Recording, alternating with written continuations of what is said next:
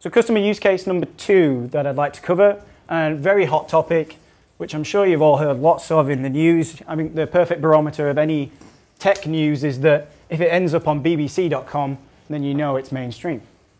And that topic is ransomware. And you'll notice that I'm saying recovering from ransomware, not protecting. Zerto is not a security company. We don't position ourselves as a security company. That is not the game that we're in. We're there in case all of the security measures you put in place didn't work. You had the zero-day exploit, and you now have the encrypted data, and you need to get out of it. You don't want to pay the ransom for all the reasons that we know that it might not even get the key anyway. And we actually have a customer, a US regional bank, again, I don't want to name names on this type of subject. Funny that. Where they had a 1.5 terabyte file server VM, and this file server VM had some critical CSVs constantly being written to it as part of their batch processing for all the transactions. And this is actually a real screenshot from the customer's environment that I gather they took on a mobile phone because of the angle. And one of the users who had access to this CSV data saw some stupid video on an email and thought, ooh, that looks interesting. I will click on that. And what happened? It encrypted all the files, not only on their computer, but that they had access to via MAP network drives. So all those critical CSVs that the application was then, and the database processes were trying to pick up, couldn't open them. Big, big problem. So the immediate response was, of course, the PC was isolated from the network.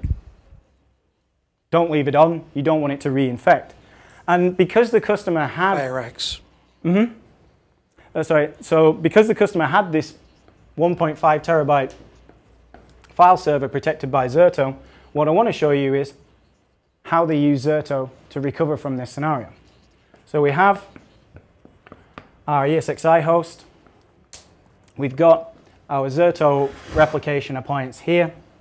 And here we have their 1.5 terabyte VMDK on whatever storage it was. So what happens, and I'll just change pen. Once they've finished the initial synchronization, as the VM is sending writes down to the storage, Zerto has a driver on the ESXi host that is continuously tracking all the most recently changed blocks. You can actually liken it to our own proprietary form of change block tracking. This is how we know what has or has not changed, how we know what happens if the VRA is being rebooted. It's in the memory of the ESXi host. It's not just the memory of the VRA. And what this does is a copy of the write is sent asynchronously to the local appliance, which then replicates it to the DR site, where you have the target VRA. And in the DR site VRA, it doesn't go straight to the replica disks. The write, instead, goes into our journal. And the journals are 1 per VM. And it's just a thin virtual disk. You can put it on the same target data store that you're replicating to, a different target data store. You can set maximum size limitations, warning thresholds.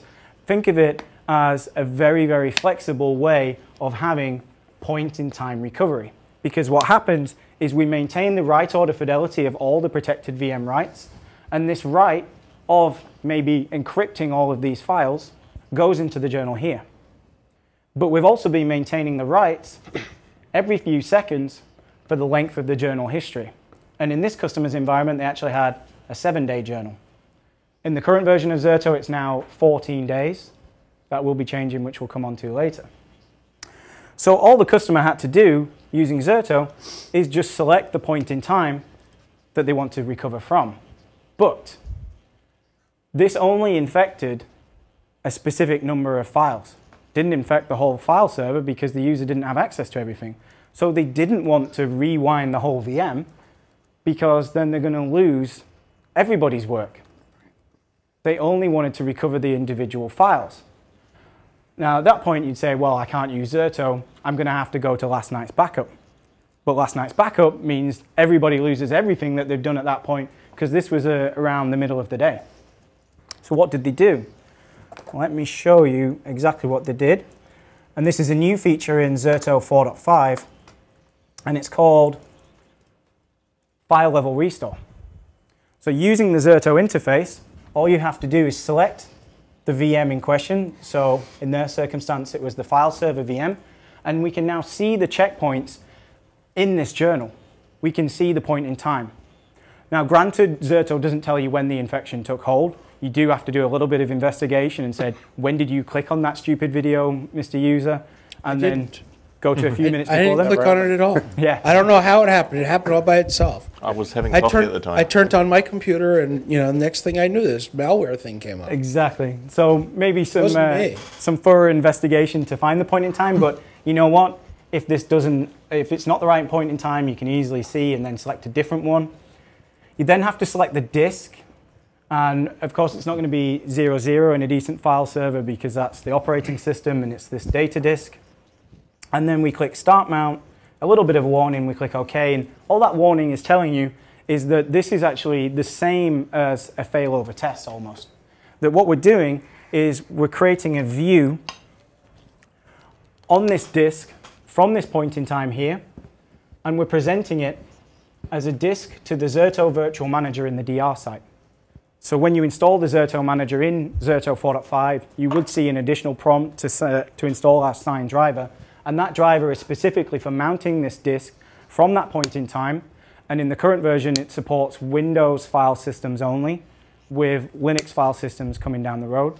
And it's Windows file systems that the Zerto Manager that is installed on supports. What I mean is that if this is a Windows Server 2003 box, which isn't supported by anyone these days anyway, and you're trying to mount a file system on a 2012 GPT partition, it's not going to come on.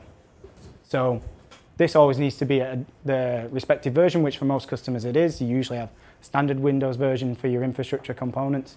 And what happens then is, as you can see on the screen behind me, Zerto has now mounted the file system, and I can just simply browse all of the files from that specific point in time, exactly as they were before they were encrypted. And this doesn't have to be just a user's files. It could be any file system object on this protected VM. So it could be the likes of the file share, maybe a SQL database and its log files. You can pull them out from that specific point in time. And in the circumstance of my poor user, so say Andy Roberts here, and his home folder was infected and all of his important documents are now encrypted and we need to get them back. What do?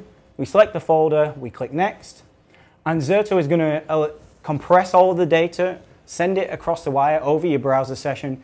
You click Start Download, and we've got the files. How easy was that? Okay. That's okay. What are you saying? Wow. I'm hard to impress. What about permissions? Yeah.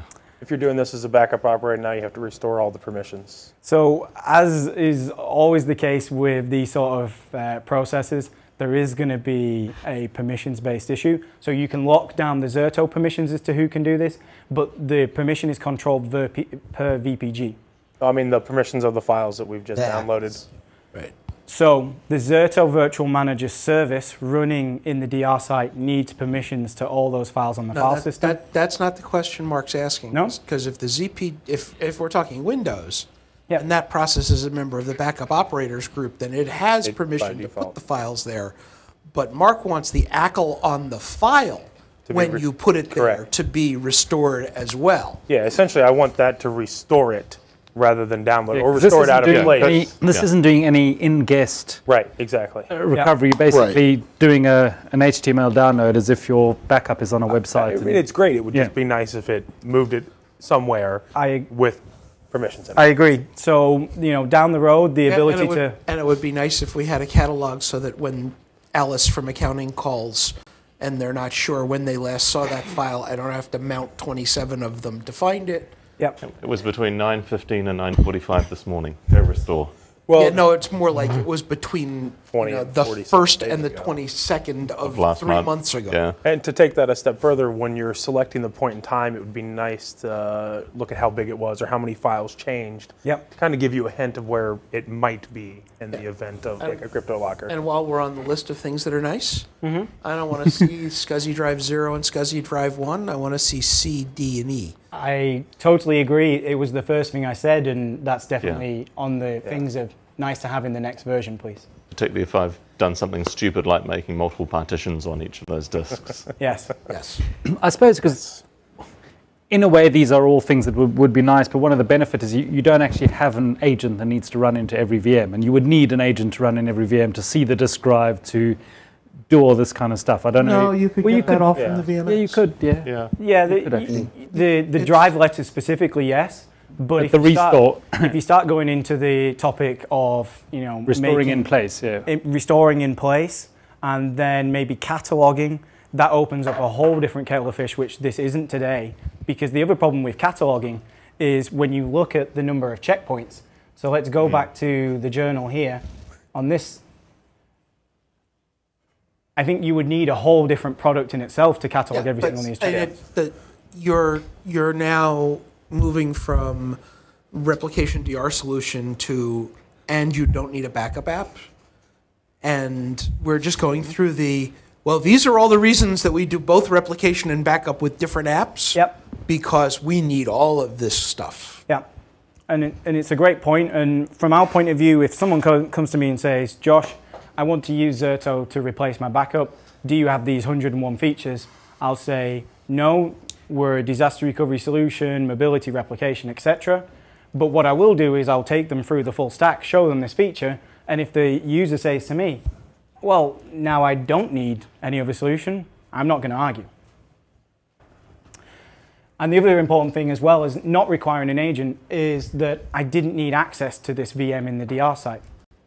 There's no networking considerations, it's all through the browser session. And one final thing to point out is that this is actually now a disk mounted on this Zerto manager. Maybe it's a 2 terabyte SQL Server database that I don't want to try and download from my browser session because it would break. You can just remote desktop to this Zerto manager and access the disk. You could then share that across the network and map it as a drive. It really is completely up to you. But the most important thing with all of these, if we come back to the presentation,